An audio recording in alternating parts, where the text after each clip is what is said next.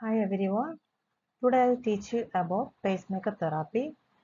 If you gone through my channel, you could see that in the previous sections I was teaching about arrhythmia and conduction deficit, otherwise heart block.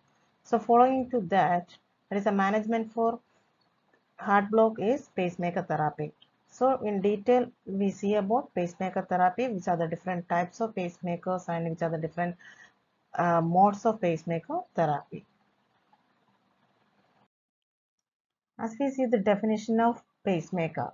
Pacemaker is a medical device, otherwise we can say it's a therapeutic device which is used to provide an artificial electrical stimulus to heart muscle when heart fails to provide cardiac output adequate to meet physiological demand or to terminate the tachyarrhythmias. As you know, this pacemaker therapy is the management for conduction block, otherwise we say heart block. In such situations, what happens? The SA node, otherwise the natural pacemaker of heart, fails to generate electrical impulses to carry out the cardiac conduction system. So in such situations, we treat with pacemaker. There is an artificial device which we implant to generate impulses and normalize the cardiac function to pump out blood to meet the metabolic demand of our body.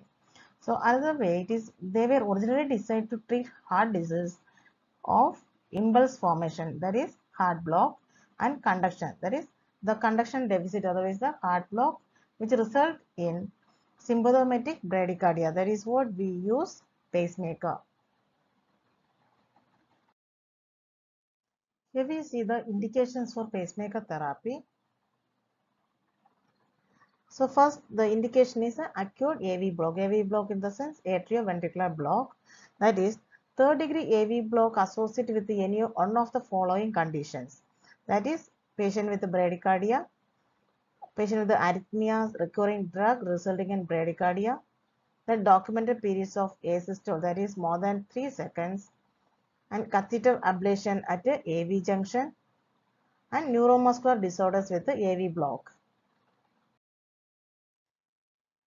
And pacing for chronic bifascicular and trifascicular block, AV block associated with myocardial infarction, sinus node dysfunction, sustained ventricular tachycardia with or without prolonged QT interval, hypersensitive carotid sinus syndrome, and hypertrophic or dilated cardiomyopathy. Then see what are the types of pacemaker therapy. Pacemaker therapy is mainly categorized into temporary pacemaker therapy and permanent pacemaker therapy, that is based on the duration of pacemaker therapy. So if we need a short term period, we use the temporary pacemaker, that is we say temporary pacemaker therapy, and for long term use in the sense the patient is with a third degree heart block or complete heart block, they needs permanent pacemaker therapy. So the first picture, this is the temporary pacemaker and this is the permanent pacemaker. And other than that, the temporary pacemaker therapy is further categorized into transvenous pacemaker therapy, transcutaneous pacemaker therapy, and epicardial pacemaker therapy. We can see the one by one. This is what the temporary pacemaker therapy. The first one is transvenous pacemaker therapy. Transvenous pacemaker therapy in the sense the percutaneous puncture of internal jugular vein or subclavian vein or antecubital or femoral vein is used to insert the lead, and that lead will insert it into the right atrium or the right ventricle. That is based on the unipolar or bipolar or unifascicular or bifascicular. That is based on atrial pacing or the ventricular pacing they do. So the temporary pacemaker for the first one is transvenous approach. The transvenous is the lead is inserted through the vein. That may be internal jugular vein, subclavian vein, antecubital or femoral vein. Second one is the transcutaneous. That is transcutaneous in the sense the large surface electrodes are placed on the chest wall. That is through our external body we give the that is pacemaker therapy. That is what transcutaneous. Then epicardial pacing. Epicardial pacing, that is electrodes are placed on the epicardium. That may be endocardial, that is transvenous approach, or epicardial surgical approach we use. Especially patients undergoing CABG, they most often come up with the epicardial pacing. This is a picturization of the epicardial pacing. We can see which are the components of pacemaker. The pacemaker has mainly three components. The first one is pulse generator, or we say battery. This usually has 5 years or 10 years of life. Based on that, they're supposed to replace the battery or the pulse generator according to the life of the particular equipment. Then second is the leads, that is which is connected from the generator to the carrying the impulses. Then sensing circuit. Sensing circuit, that will sense the generator impulses and it will transmit to the myocardium.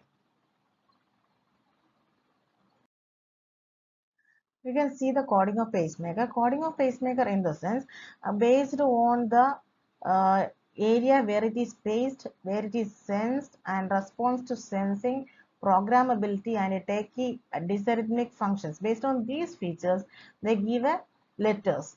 So in the following slide, we can detailedly see about that. So there has the first letter. The first letter denotes chamber being paced, maybe atria, maybe ventricle, or dual. Then the second letter represents the chamber being sensed. That is also maybe atria, maybe ventricle, or the dual. Here also atria, ventricle, and dual. Dual in the sense atrium as well as the ventricle. Then third letter represents response to sensing. That may be inhibitor or none. We can see detailed letter. The fourth letter represents programmability, and the fifth letter is tachydysrhythmic function. As we said already, we can see the pacemaker codes. The first letter represents chamber being paced. The letters usually write O, A, V, and D. O represents none. A represents atrial, that is atrial pacing. V represents ventricular pacing, and D represents dual in the sense atrial as well as ventricular pacing. Similarly, the second letter represents the chamber being sensed. That is also the letters are similarly to the previous, that is O, A, V, and D. O represents none. A represents atrial sensing. V represents ventricular sensing. D represents dual atrial and ventricular sensing. Then third letter represents response to sensing. That is also O represents none. I represents inhibitor, and T triggered, and D dual. Then fourth letter is programmability, that is O represents none, P represents simple program, M represents multiple program, C is a communicative or rate responsive capability. And fifth letter is tachydysrhythmic function. O represents none, P pacing, S shock, and D dual. This is what the pacemaker code. Based on this code, usually in the patient file, if you see, the doctors after pacemaker implantation, they write this the code. Maybe AAI or VVI or DDD. So with the letter, we can identify which area they paced, where it is sensing, what is the response, and what is the programmability, and what is the tachyarrhythmic function. Then single chamber pacing. Already we said single chamber, that is atrial pacing or maybe ventricular pacing. So in single chamber pacing, the electrode, that is a lead, is placed in the atria or ventricle. So this may be unipolar or bipolar. Unipolar in the sense it contains single wire, and bipolar contains two wires. And next is the dual chamber pacing. In dual chamber pacing, simultaneously both atria and ventricles were paced as well as sensing. Then it can be bipolar or unipolar. Then here see what is unipolar pacemaker operation. The unipolar pacemaker operation, the pulse generator delivers an electrical impulse. The impulse, that is the stimulus, travels from the pulse generator to the electrode at the tip of the catheter. Then current exit through the electrode tip, stimulate the myocardium, and complete the circuit by traveling through body tissues to the positive terminal. The metal plate on the pulse generator serve as the positive terminal. This is for the unipolar pacemaker operation. Whereas in the bipolar pacemaker operation, the pulse generator delivers an electrical stimulus at a predetermined rate. The stimulus travels down the negative electrode wire. Then electrical stimulus is delivered to myocardium. Current spread through cardiac muscle, then to positive electrode wire. Current returns to pulse generator, completing the circuit. This is for the bipolar pacemaker operation. Then pacemaker implantation, what is the procedure and how it is carried out? Usually the pacemaker implantation is done under the local anesthesia. The procedure duration is usually takes only 1 to 2 hours, and once pacemaker is implanted, following cascades occur, that is tissue reaction to lead, myocardial edema, cellular inflammation, fibroblast and macrophages move to area, that is as the secondary to the inflammatory response. Then fibroblasts produce collagen forms and fibrotic capsules. Then this is a sequence of pacemaker implantation. The first one is a venous access. Venous access in the sense usually prefer jugular vein, cephalic and subclavian veins. Then lead insertion testing. That is they identify the venous access, then they insert the lead, then they perform the lead testing. That is by external device they use for that. Then pocket formation and there is a pulse generator implant. This is what the area they create pocket, that is a subcutaneous pocket they create in the most preferable site is left shoulder, near to left shoulder, that is below the clavicle. And finally they do the programming by a external device. They fix the rate, they fix the amplitude and all. By this they complete the procedure. This is a vital part. What are the nursing considerations in pacemaker implantation? As a part of nursing consideration, we are supposed to perform assessment. In assessment, which includes assess for clinical manifestations of dysarrhythmias and alterations in cardiac output. Like we have to check for palpitation, syncope, shortness of breath, chest pain, and heart rhythm should be observed. Then assess the knowledge and understanding of the patient regarding pacemakers, and we are supposed to carry out the patient education. Discuss the financial situation and the related issues, and the as a counseling function, then are supposed to carry out the counsel the patient and patient relatives. Next we see the patient education.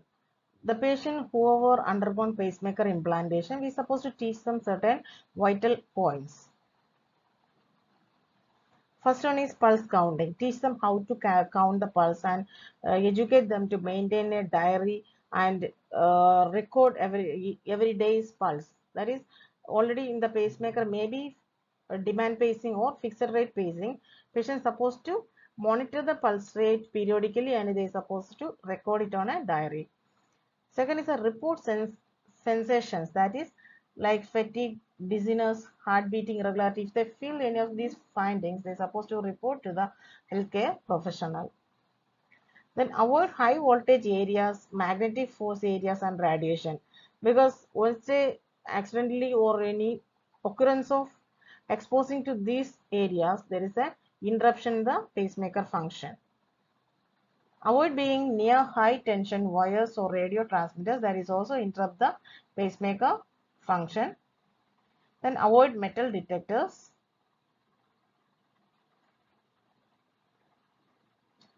Carry pacemaker identity cards. The patient whoever undergone pacemaker implantation, they always have a pacemaker identity card, that is the tag they are supposed to carry in their hands.